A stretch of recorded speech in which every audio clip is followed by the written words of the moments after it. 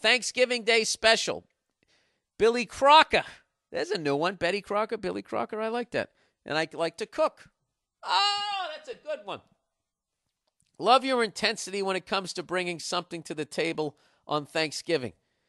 Absolutely no pun intended. It's really a no-brainer. Get good at making something and get to a point where you're automatic. Oh, he's talking about, yeah, like I was talking about a few weeks ago when Thanksgiving comes around, you got to have that dish that you just fucking can make and you throw down and you take it to another level. All right? Everybody else should be doing the same thing, and then in the end, that's the Thanksgiving meal. So this guy goes, yeah, you should get a dish down to where you're automatic. How hard can it be? You've never been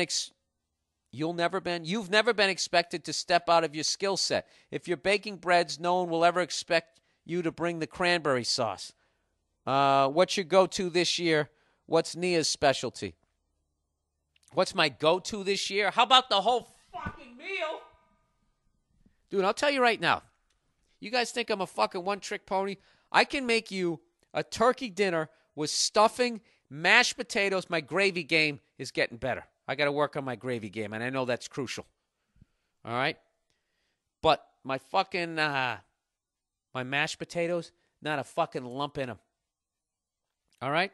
Enough butter to make you slide off the chair, as they say in New Orleans. That's a bad New Orleans accent, I admit it. My stuffing, go fuck yourself. All right?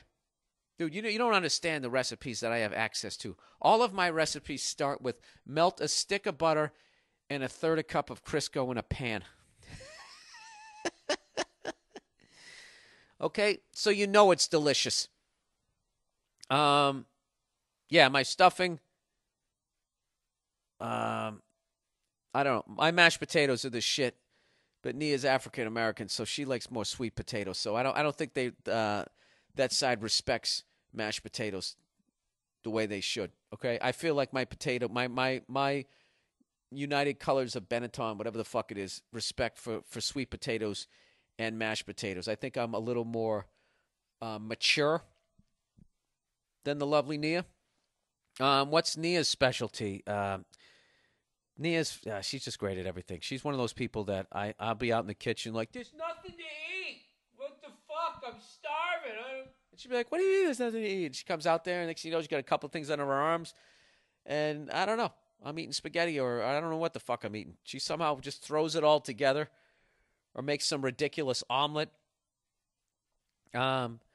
She's actually a true cook. I'm a little more robotic. I think I'm going to become a great cook or a better cook the way I became a better comedian, where at first I was a joke writer and I was trapped in my act, and then I learned how to improv. And she's kind of just watching her. She kind of, as she cooks, she's tasting it and doing all that type of stuff, where they said to leave it in 15 minutes. It's been 15 minutes, and I take it out.